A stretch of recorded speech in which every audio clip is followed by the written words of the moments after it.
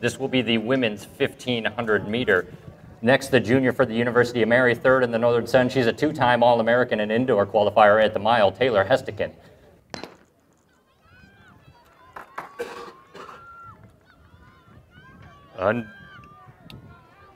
Underway here, Parsons, Streff, Ritter, Novak, Hestekin, O'Malley, Ludge, Cotter, Holmberg, Wren, Cusick, and Burgos. The pace looks to be pretty honest here from the front, and I believe that is Stephanie Parsons of Edinburgh, straight to the point.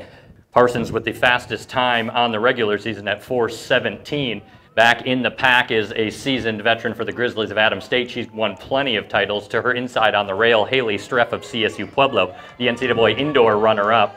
Here comes Ludge now for Grand Valley State, and Ritter, the 3K all-time record holder in D2, right in the mix there too. But right now, no one going on the pace of Parsons as she rolls through the first 300 meters. Well, and folks, there might be a reason that pack is lagging back 66 seconds through the first 400 meters for Parsons. She is setting the pace here and the tone for the final of the women's 1500. And the pack starting to close the gap here on Parsons after her hard start. That's led by Cotter and Ludge of Grand Valley State. Novak moving up for Academy of Art. And here comes Burgos on the outside for Southwest Baptist. Ritter continues on the rail. The pace is above honest here on the track as we go to 800 meters to go.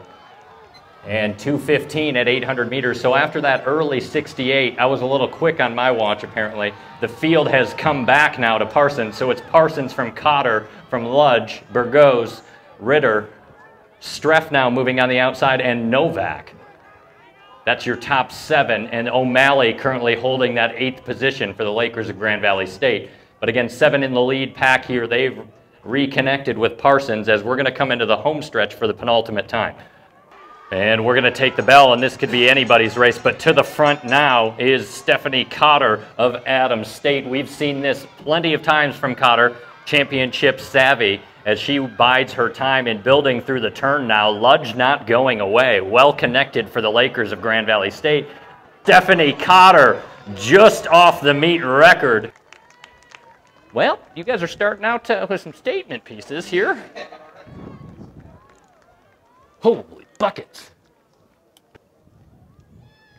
Time scrolling on the board here in the women's 1500.